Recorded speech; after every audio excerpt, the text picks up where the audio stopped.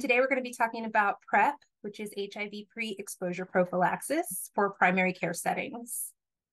We also wanted to let you know that we do have more presentations that will be coming up throughout the year from now till June. And we do have 2 workshops coming up, one in March, one in June, which we call Let's Talk About Sex. It's an LGBTQIA+ health workshop and taking a sexual history. So this will be our 3rd and 4th time doing these workshops. They're half day, and they've been really fun. So we hope to see some of you there. Next month, we'll be talking about STI diagnosis and treatment. And then in April, we'll be discussing syphilis, and in May, Hep C for primary care. So as clinician ambassadors, just a brief overview, what we do is serve as a resource for clinicians in the Bexar County and the San Antonio Metroplex. And our goal is to improve public health through outreach and communication. And so we are available for in-person and virtual one-on-one and group discussions, educational presentations, and assistance in implementing evidence-based practices. So we can be reached. This is our contact information here, and you can also sign up using the provider interest form. As far as conflicts of interest, we don't have any conflicts to disclose. And HRSA is supporting this program. And so our views expressed in this presentation do not necessarily reflect the official policies of the Department of Health and Human Services. Unconscious bias disclosure. Do I need to read the whole thing, Maria? Okay, there is that. And so for our objectives for today, by the end of this presentation, we hope that you'll be able to define pre-exposure prophylaxis and post-exposure prophylaxis and identify the differences, recognize available PrEP regimens, because there are more than one, and associate each with the appropriate patients, determine which baseline tests should occur prior to initiating PrEP, and which patients require follow-up testing. Also, we'll provide you with some resources for up-to-date evidence-based information regarding PrEP and PEP. So jumping right into some statistics, there were 36,136 people in the US that were diagnosed in 2021 with HIV. Nationally, diagnoses did fall between 2017 and 2021, but Bexar County's incidence rate has been flat. Each new diagnosis, of course, is one that possibly could have been prevented. And PrEP prescribing has increased every year since 2012 when the drugs were first approved. But again, they're very much underutilized. In 2021, 1.2 million adults and adolescents had indications for PrEP, yet only 30% were prescribed PrEP. And of course, there's equity issues with PrEP prescribing as well. Equitable provision among populations with the highest risks is not occurring. So among those are Black and Hispanic men who have sex with men and Black women. Black people represented 14% of PrEP users, but 42% of HIV diagnoses. And Hispanic Latinx people represented 17% of PrEP users and 27% of the new diagnoses. White people, however, represented 64% of PrEP users and just 26% of the new diagnoses. And then finally, PrEP for HIV prevention in people who are at risk is effective and safe in reducing HIV transmission. In Bexar County in 2021, we had 7,577 people living with HIV. 83.5% of those were male. 16.5% of those were female, 53% were 45 and older, and 43% were 25 to 44. There were 349 new diagnoses of HIV. Again, all probably preventable. So we're aiming to meet the 95-95-95 goal. I feel like I said that 4 times, but 95-95-95 goal, an ambitious goal to help end the AIDS epidemic worldwide. 95% of people with HIV will know their HIV status. 95% will get into therapy and be sustained in therapy. And then 95% of people in therapy will have viral suppression. In San Antonio, in the greater Metroplex, we are at 83, 72, and 89% respectively. So we are getting close, but there's still work that needs to be done. So in our efforts to reach the target of zero HIV, we need to make sure that we emphasize that HIV is preventable with safe, effective medications. That's PrEP. And people with HIV are now living long, healthy lives when they start treatment early and stay in care. We can treat HIV just as any other chronic condition like diabetes or heart failure. It can be managed with the correct medications. We want to emphasize to people who are diagnosed that undetectable equals untransmittable, or U equals U. When a patient is undetectable with their viral load, so that it's no longer detected in the blood, they're untransmittable, which means that once they have that undetectable viral load for at least 6 months, they can no longer transmit the virus through sex, even condomless sex. And remember, as providers, that HIV stigma hurts and spreads the disease. So we have a duty to interrupt stigma when and wherever we see it. So this is just a reflection question. And I know that more and more providers are starting to do this, but do you include a sexual history as a routine part of your patient health history? And I know when I first started doing this, a lot of providers did not. But again, like I said, I'm starting to see more and more providers do a brief sexual history that's very targeted in their visits with their patients. So let's talk about PrEP. So there's two approved, FDA approved oral PrEP regimens. One is emtricitabine with tenofovir disoproxil fumarate, TDF, or tenofovir alafenamide, TAF. So they're both 2 medication combination regimens. They're daily fixed dosed medications. They consist of nucleoside reverse transcriptase inhibitors. They're 99% effective in preventing HIV acquisition through sex, and about 74% effective in preventing HIV through injection drug use. These medications reach maximal effectiveness 7 days after initiation for receptive anal sex and 21 days after initiation for receptive vaginal sex. And so these are the oral preparations, dosing frequency, and the most common side effects. As you can see, they're both once daily dosing, consisting of those 2 medications in 1 tablet. Most commonly, the side effects have been mild and generally ease over time, and they included headache, nausea, abdominal discomfort, and for FTAF, there was some reports of weight gain as well. And there's more. When we use PrEP and combine it with other ways to prevent HIV infections like condom use and regular STD testing, it's even more effective.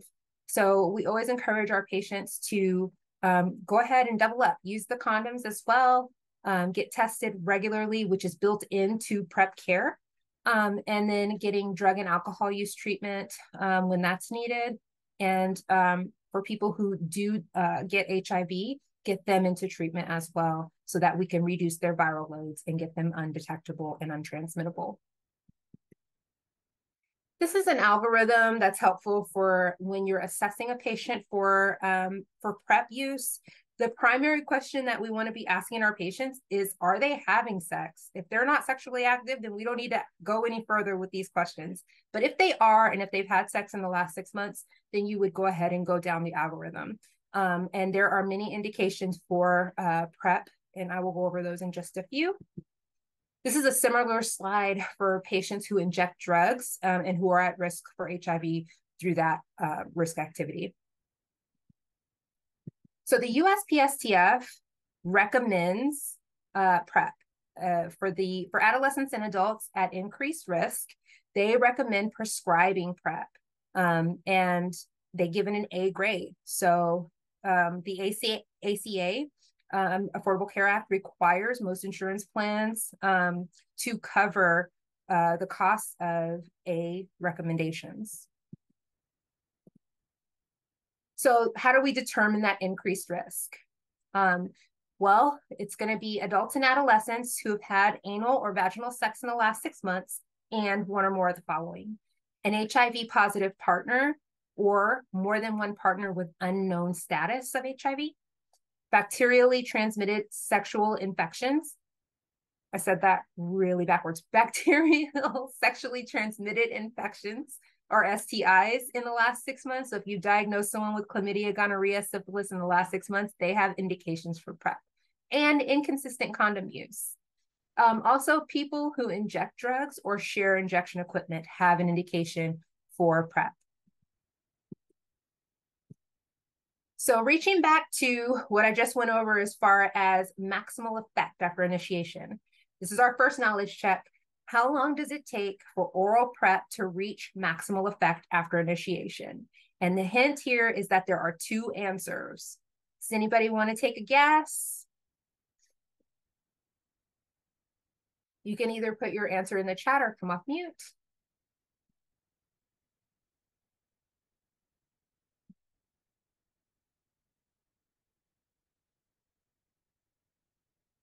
No one? Okay. So the answer is 7 days for receptive anal sex and 21 days for receptive vaginal sex. Now, just to note here, and I'll repeat this over the next few slides, is that for injectable PrEP, the maximal effectiveness, the time to maximal effectiveness is still unknown.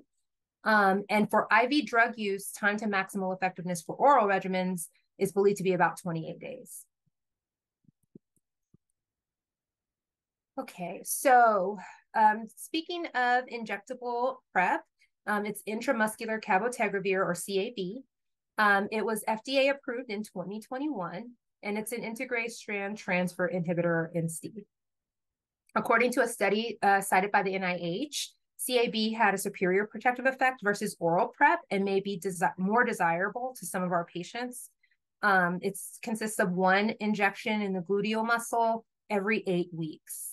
And it's administered in the provider's office, and the ventrogluteal site is the preferred site of administration. Again, the time to maximal effectiveness for this particular medication is still unknown. So cabotegravir is indicated for adults and adolescents who have increased risk of exposure and acquisition for HIV, who prefer that injectable medication where they don't have to take a pill every day. Sexually active adults with a history of anal vaginal sex in the last 6 months and any of the following. Same as before, have an HIV positive sexual partner, especially if their partner's viral load is unknown or undetectable. Unknown or detectable. And bacterial STI in the past 6 months. So if they've been diagnosed with chlamydia, gonorrhea, syphilis, or another bacterial STI. And a history of inconsistent or no condom use. And then, of course, our patients who inject drugs also have indication if they have an HIV positive injecting partner or share equipment. Other considerations for CAB for PrEP still includes cost. They are still relatively expensive and may need to be ordered from specialty pharmacies or given at infusion centers. They do not require refrigeration anymore. I know initially they were saying that they did, but they do not require refrigeration. These medications do have a long pharmacokinetic tail. So if the patient, once they're on it, it can stay in the body for at least 12 months, which leads to the possibility of developing resistant HIV. We don't know how much of a risk is involved with that, but when we discontinue patients off of injectable PrEP, we want to make sure that we're having this conversation with them and transition them to oral PrEP, and keep doing that HIV testing quarterly for at least a year. There is also not a lot of data for injectable PrEP in patients that are under 18 or in pregnancy. So also when we start patients on PrEP, we have 2 options for how we start them. I'm going to go ahead and hop to the next page. So we can either do an oral lead-in, where we are going to give oral cabotegravir for 28 days before we start injections, or we can just start the injections. Either way, once we start the injections, we're going to give them for the initial dosing, we're going to give an injection for month 1, follow up with another injection for month 2, And then after that, it's every 2 months they would get an injection. The recommended dose for the lead-in is 30 milligrams of cabotegravir daily. And the first injection, if we're going to do the oral lead-in, should be on the last day of the oral lead-in, if possible. So who do we give which PrEP? I know I had mentioned cabotegravir not having a lot of data available for use in people under 18 or for pregnancy. So we'll talk a little bit about which PrEP is appropriate for which patients. So we want to educate all of our sexually active patients about PrEP as an effective means for HIV prevention. But which PrEP goes to which patients depends on several variables. It includes age, weight, gender, sexual practices or injection drug use, renal function in some cases, and barriers to adherence to daily medications.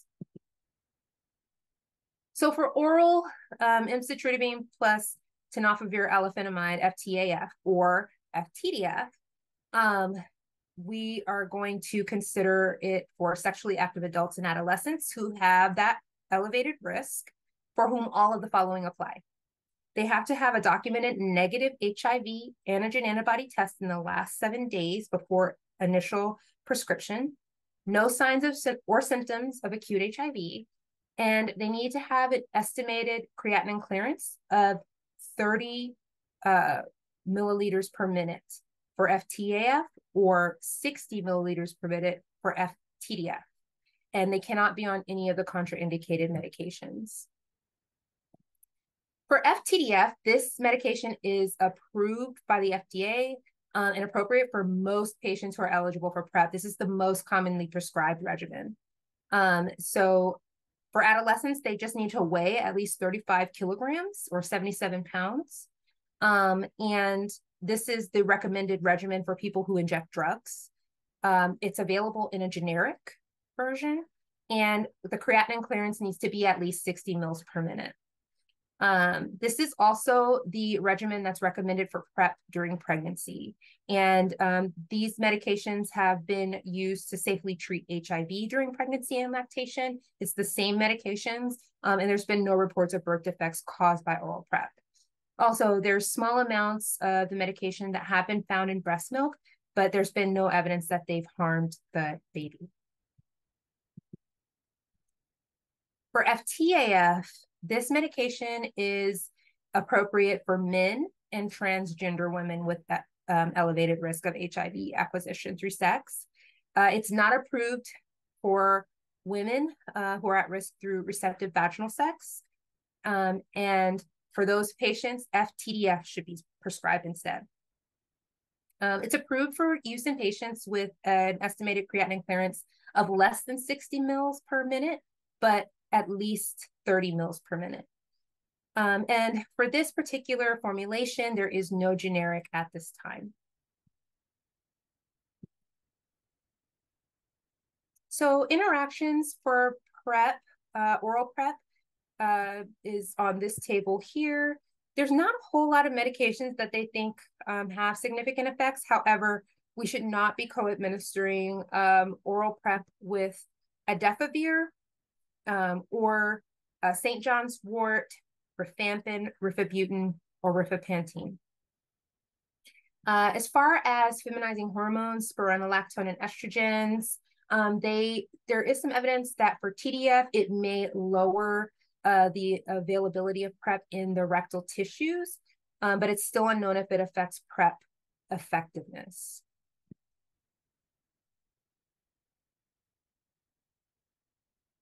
Did I skip a slide? I think I did. Sorry, I skipped a slide, skipped several slides. Okay. So for eligibility for injectable PrEP, sexually active adults, again, should have that documented negative HIV test in the last 7 days, no signs or symptoms of acute HIV, and no contraindicated medications or health conditions. Do not administer or prescribe other antiretrovirals in combination with CAB for PrEP, and do not administer CAB injections at any site other than the gluteal muscle just because of the pharmacokinetics and drug absorption at other injection sites is unknown.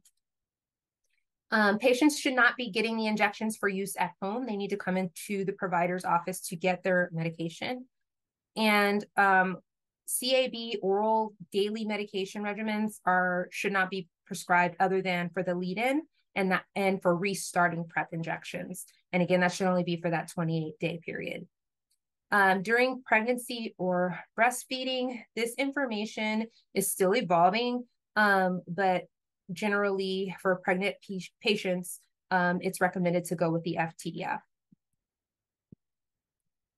Interactions for CAB, we shouldn't co-administer with anticonvulsants, so carbamazepine, oxcarbazepine, phenobarbital, phenytoin, or antimycobacterials, so rifampin, rifapentine. These all decrease the effect of CAB concentrations. And there's no known effects for hormonal contraceptives, so levonorgestrel or ethinyl estradiol contraceptives should be fine. Also, feminizing hormones. So we've reached our second knowledge check. Which oral PrEP regimen would be prescribed for a cisgender female patient who has increased risk for HIV acquisition through receptive vaginal sex and has a creatinine clearance greater than 60 mils per minute? Don't be shy. You can unmute or type your answer in the chat.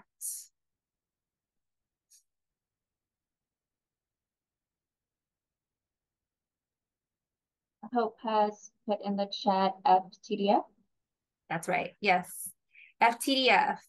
This is the only oral regimen that's approved for use in women. The only other option is a CAB, which is not an oral med, but and that's only if they're not pregnant or breastfeeding. So again, getting that sexual history as well as any pregnancy intentions is important in our female patients who have receptive vaginal sex. Would your decision differ if this same patient also reported use of intravenous drugs?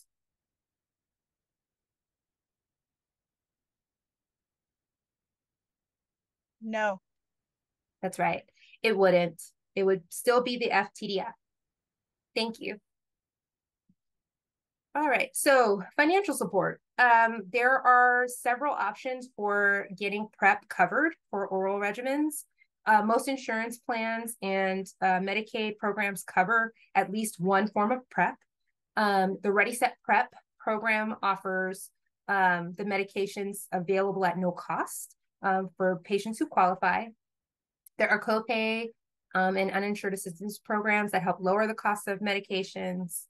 And then starting in January of 2021, most private insurance plans had to provide $0 cost sharing for at least one PrEP product. So most patients should not need these copay assistance programs. It's generally just our patients that may not have insurance, or they may be underinsured. And then NASTAD, they have a PrEP coverage check for ACA marketplace plans to show which ones cover PrEP. For CAB, there's a lot fewer options for financial support. There's the Medication Assistance Program through the manufacturer, which I believe is vivconnect.com. They have a savings program or a patient assistance program there. But USPSTF does give a grade A recommendation as of August 2023 to injectable PrEP as well. So it should start to be covered by insurance programs. Now, some providers have been a little off-put about the required testing with PrEP for baseline and then follow-up, but they've actually made some changes to the requirements for that recently, and it's not, it's a little bit less involved than I think it used to be at one time. So for baseline, for oral PrEP regimens, you do need your baseline creatinine clearance, and that's going to be calculated from the creatinine and ideal body weight. You need hepatitis B and C testing.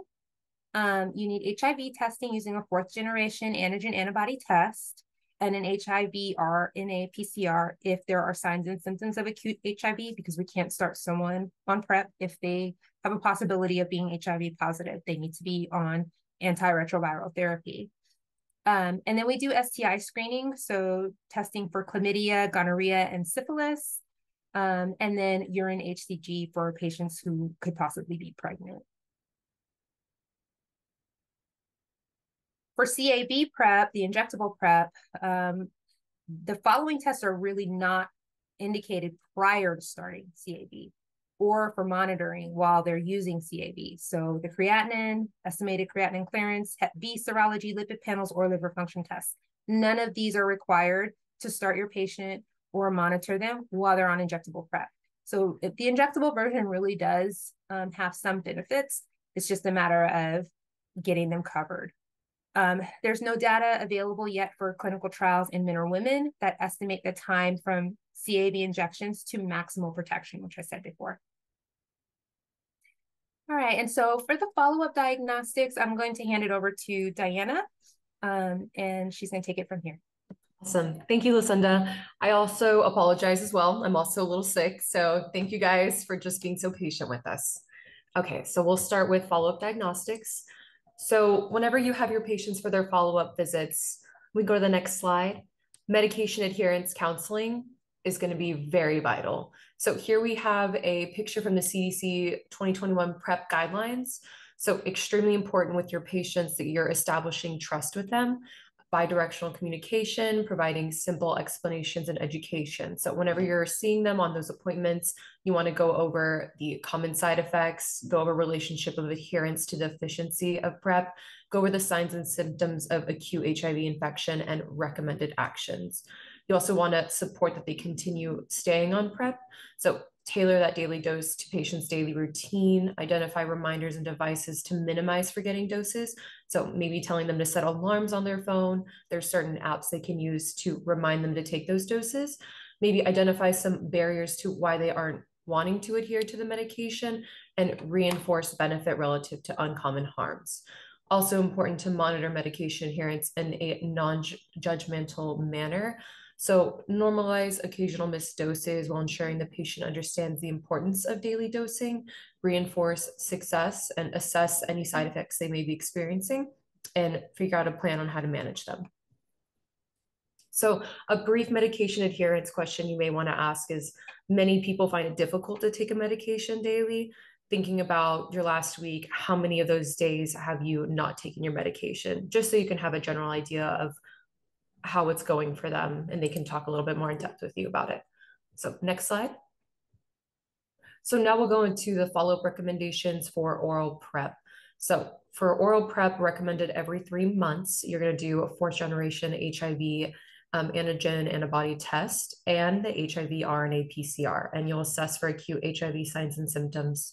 You'll also do STI screening, so chlamydia, gonorrhea, syphilis, testing for MSM and transgender women who have sex with men. You also provide risk reduction education, including access to sterile needles, drug treatment services if applicable, and provide a prescription or refill authorization of daily oral PrEP medication for less than those 90 days.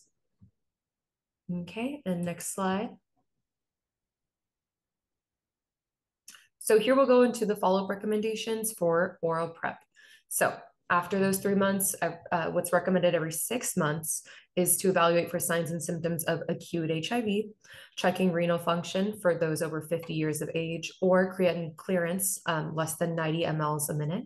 You'll do your STI screenings, gonorrhea, chlamydia for all sexually active patients. So chlamydia for men who have sex with men and for transgender women, and screen oral, rectal, urine as indicated, and blood. And then recommended every 12 months, you'll evaluate for signs and symptoms of acute HIV, renal function for all patients, and STI screening, so gonorrhea, chlamydia, syphilis for all patients. And then for those patients that are on the oral FTAF, you'll be assessing their weight, triglycerides, and lipids. See, next slide. So now that we already went over the oral follow-up, we'll now look at the injectable. So for CAB, this is the follow-up. Recommended within 30 days after the starting the patient on the injectable, you want to get that HIV antigen antibody test and an HIV RNA PCR. So beginning with the third injection, following every 2 months, it should include, again, the same testing as the first one. And then you'll also want to assess for sterile needles and syringes and drug treatment programs, if applicable.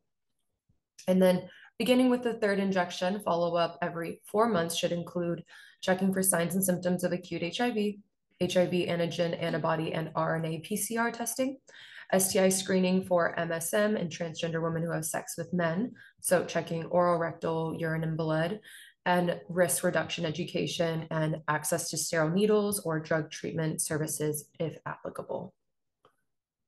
Okay, and then our next one. And then for the last slide on follow-up for the injectable PrEP, so beginning with the fifth injection, the following are recommended every 6 months. So screening for bacterial STIs, chlamydia, gonorrhea, syphilis, and for all heterosexually active men and women. So screen oral, rectal, urine, as indicated by sexual exposure, and blood for syphilis. And then for the following are recommended every 12 months. So you'll assess their desire to continue with PrEP injection, and you'll also be screening for bacterial STIs, including chlamydia and heterosexual active people, even if asymptomatic. Next slide, please.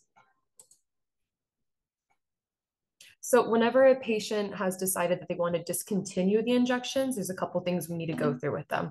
So you want to educate them on the pharmacokinetics and the risk of resistant HIV. I think Lucinda had already mentioned it, but basically the half-life of CAB, it's unknown and it's really long. So there is that risk for basically them developing a drug-resistant strain of HIV infection during that time period. So let them know of that risk. You're also going to want to assess for ongoing risk reduction and plans to prevent HIV.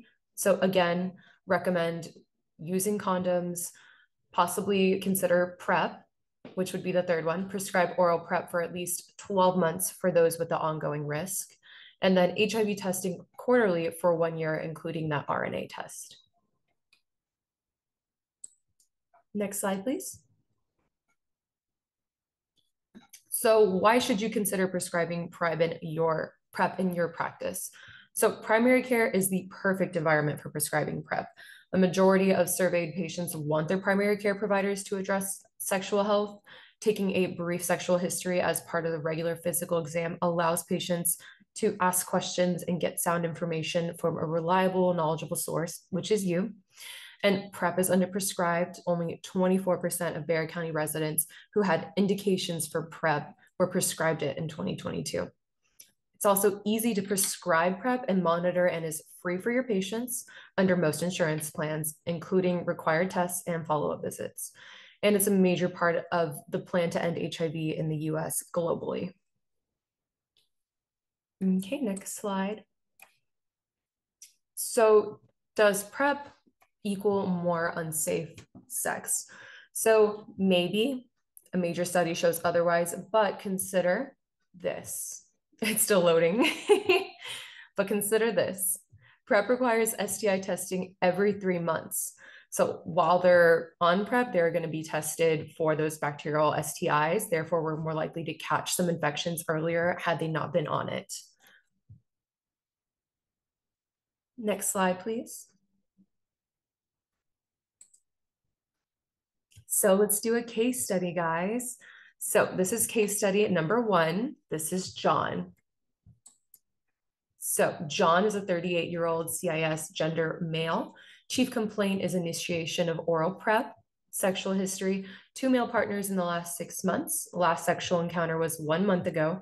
The partner's HIV status is unknown. Their last HIV test was negative. That was a year ago. Vaccines are up to date. Review of symptoms. John reports a recent onset of fatigue, shortness of breath, and swollen lymph nodes for approximately 2 weeks, which he attributes to getting his flu and COVID vaccines last month. Oral PrEP baseline labs were obtained, and we can look at them below. So our CMP, creatinine clearance is 103, Hep B and C negative, HIV antigen and antibody negative. I'll give you a second for you guys to look at that while I get a sip of water.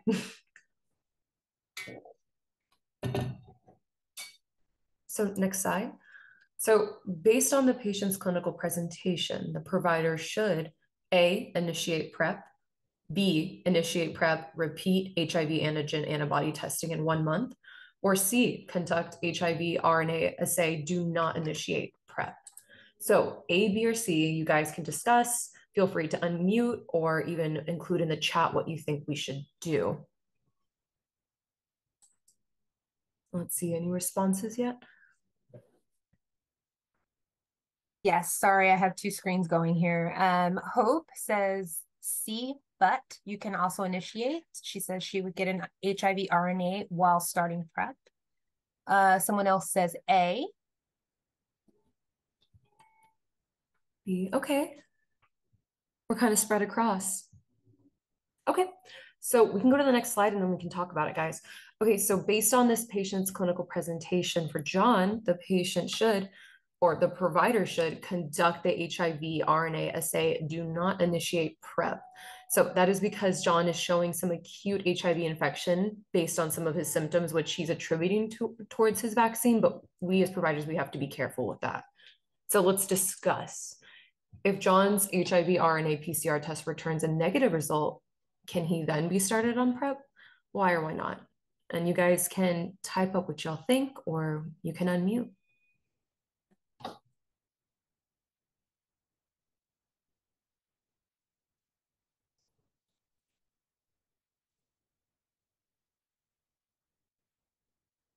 So Rita says yes because of signs C.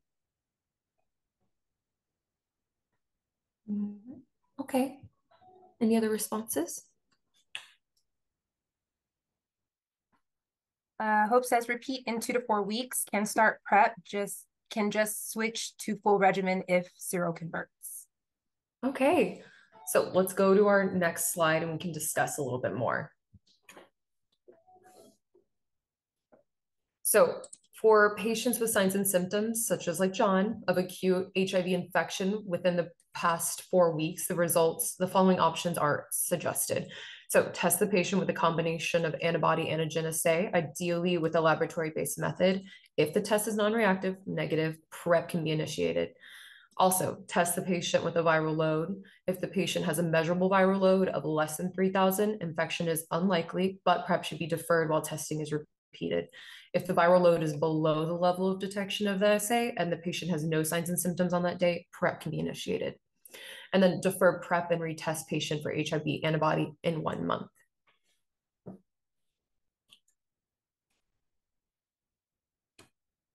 Okay, awesome. And then next slide. So here we can see a little bit of a flow chart, helps providers at looking at HIV status for PrEP provision to people without recent antiretroviral prophylaxis use. This can be very useful. I recommend taking a picture of this or saving this.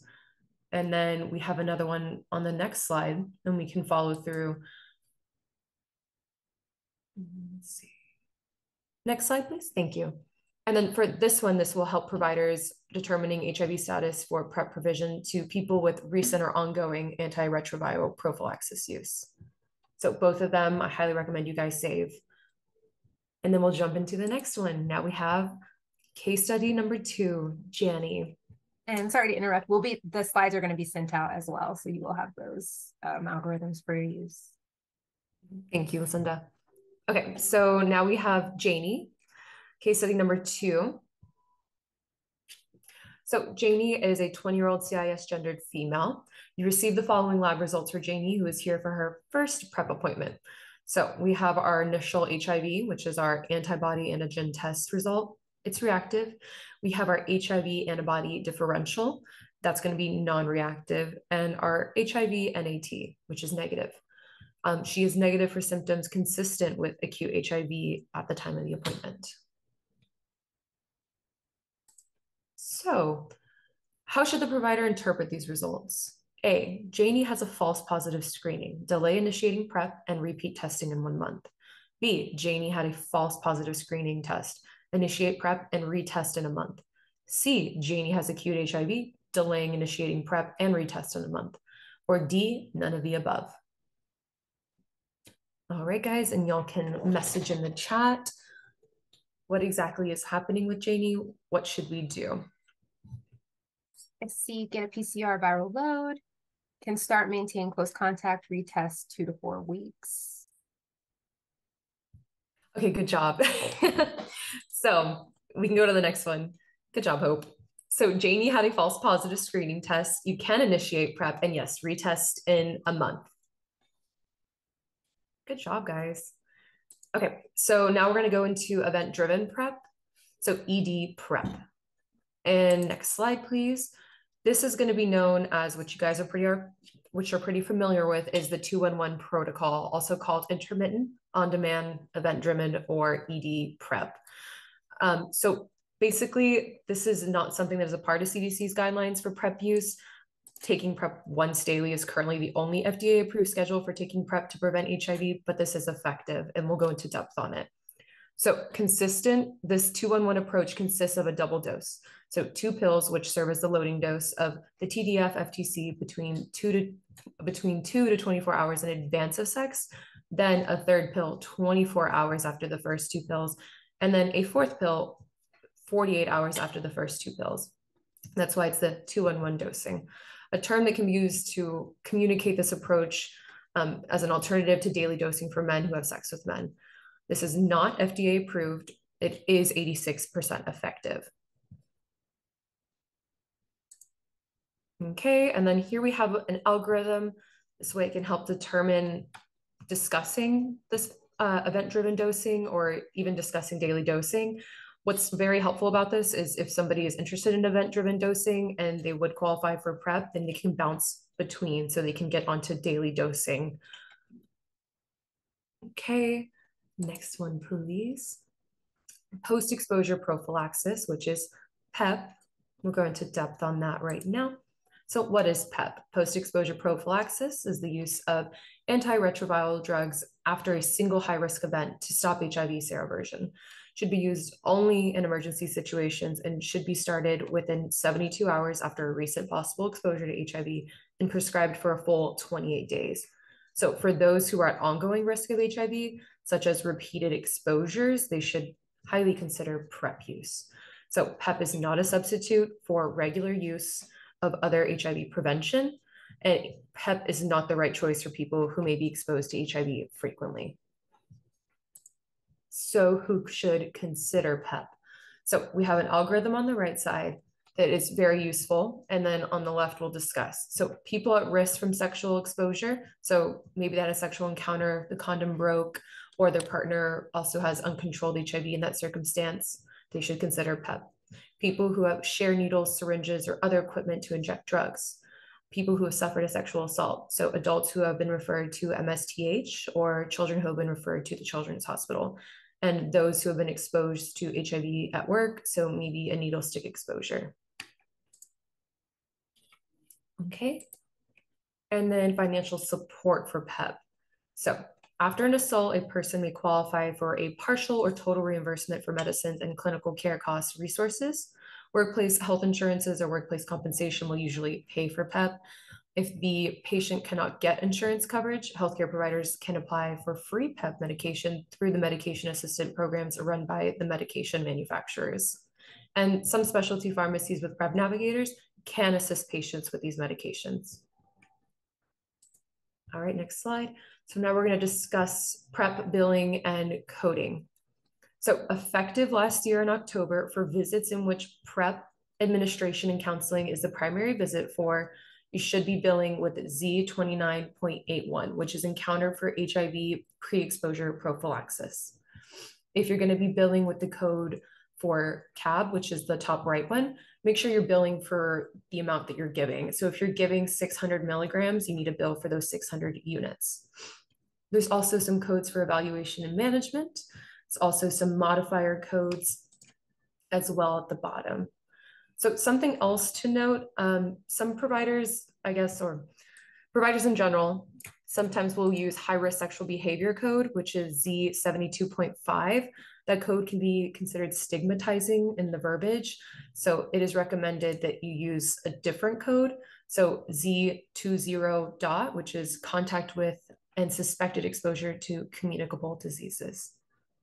Okay, and then next slide, please. So communicating test results. So Whenever we're talking with our patients about the results we receive, we need to deliver those results privately to the patient.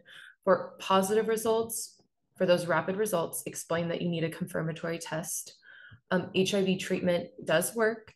So when HIV is undetectable, it is untransmittable.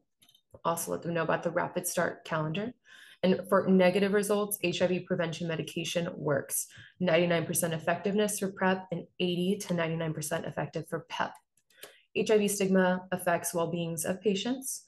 It's good to note that almost 30% of people with HIV are lost to care after diagnosis. And some of that actually has to do with how they receive the news in the first place. So building that rapport and talking with your patients in a very calm and direct manner can really help facilitating getting them into care or getting them onto PrEP. And HIV is a chronic health condition, not a death sentence. Okay, next slide. In summary, PrEP reduces risk before possible HIV exposure. U equals U, prevents transmission during exposure. PEP reduces the risk after possible HIV exposure. ED PrEP, another option for men who have sex with men. There are financial assistance programs available. Encourage PrEP and PEP to those at risk for HIV, and create an LGBTQIA friendly and stigma-free practice. Next slide. HIV Nexus. If you guys haven't heard of it yet, I highly recommend that you guys get on board with it. Comprehensive website from the CDC that provides most up-to-date scientific evidence on screening for HIV, PrEP and PEP, and treatment guidelines. Next slide. So some more resources on preventing new HIV infections. Some materials, which are going to be listed below, and you'll have access to these materials via email. You'll be able to open up all these links. Next slide. So other helpful courses, National HIV Curriculum, National LGBTQIA Health Education Center. Next slide. And now we have some national resources. So the National Clinician Consultation Center, AETC National HIV Curriculum, and some more links below. Next slide, local resources. So for PrEP, we have the PrEP locator, Please Prep Me, DSHS PrEP. There's also the Metro Health PrEP line, which is provided there. For PEP, post-exposure prophylaxis, we have the Kime Clinic and Centromed. If either of those two options are not available for that patient, then what's recommended is the full service ED if those clinics aren't available. As a reminder, Metro Health does not offer PEP services, and some syringe services as well, and substance use treatment and recovery. All right, next slide. Just a list of some references for you guys to go through whenever y'all have access to this PDF. And also remember to subscribe to Doc Alerts for health alerts from Metro Health. So